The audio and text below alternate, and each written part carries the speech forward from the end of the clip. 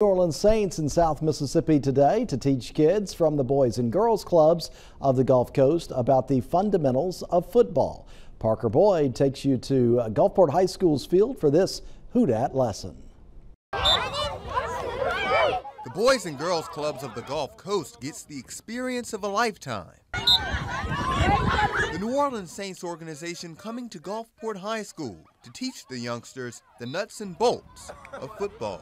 Football is meant for everybody. The Saints' youth football development manager, Austin Pasco, mentors kids from age 5 to 14 about the basics of the game, teaching them about self-fitness and teamwork. I just can't wait to hit when I get in that league.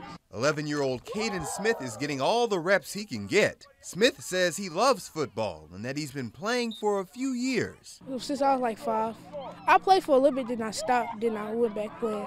Smith says he has a dream to become an NFL defensive lineman. I'm going to be a big lineman. I just want to be like, I want to be on a magazine when I get older. We want to make sure that these kids are learning the true fundamentals of football. Pasco says it's an opportunity for the youngsters to develop self-discipline. He says it's also a learning experience for those who dream of going to the big leagues. How to throw a football, how to go through bag drills, how to tackle a quarterback.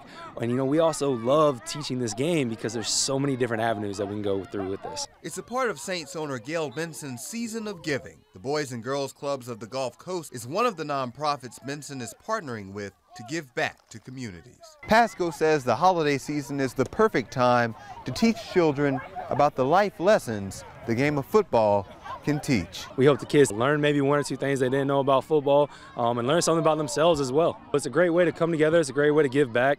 It's a great way to build unity. Young Caden Smith is giving it all he's got. You might see him on the defensive line one day playing for the Saints. In Gulfport, Parker Boyd, WLOX News Now.